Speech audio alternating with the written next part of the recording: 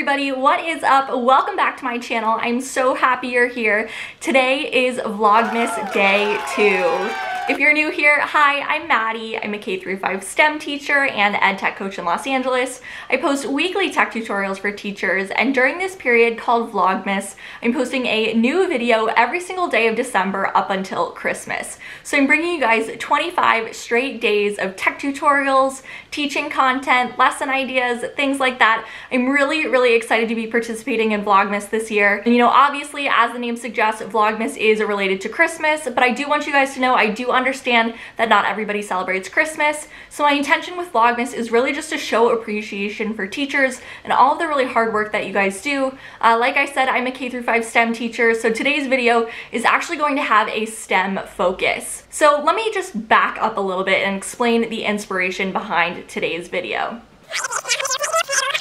A few weeks ago, I went to Target for a video I was filming on creating a mini makerspace. If you haven't watched that video, I'll be sure to have it linked in the video description down below for you to watch later. But basically, I went to Target, I gathered a bunch of maker materials for students to be able to learn how to create their own mini makerspace. And while I was at Target, I'm sure some of you watching right now can relate, I got very distracted by all of the holiday decorations. You know, there were Christmas decorations, Hanukkah decorations, just so many holiday decorations at Target. And so while I was there, I kind of realized that holiday decorations are really expensive. I mean, they cost a lot of money and things can really start to add up. So I came up with this fun idea for you or your students or all the above to come up with their own holiday decorations. So today's video is going to be 4 different STEM activities for students to be able to create their own holiday decorations. So more specifically, we're going to be looking at Christmas and Hanukkah, but basically I'm going to walk you through these 4 different STEM challenges, and these are just some ideas for things that you could actually assign to your students, you can do with your students over the next couple of weeks. So without further ado, let's get started. So our first STEM challenge today is going to be letters to Santa.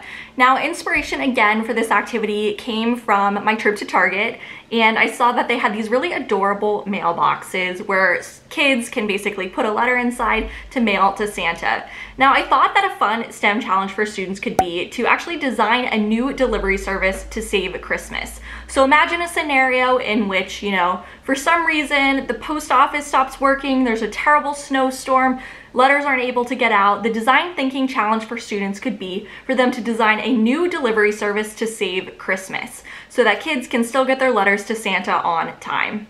Now, my next STEM challenge idea is called Light the Menorah. So again, idea came from Target. I saw that they had these adorable menorahs, and so my thought process was that it could be really fun for students to actually create a menorah and build a menorah that actually lights up the night. So my idea here being that students can actually try and figure out how they can create a menorah that is able to light up. Then next we have Spin the Dreidel.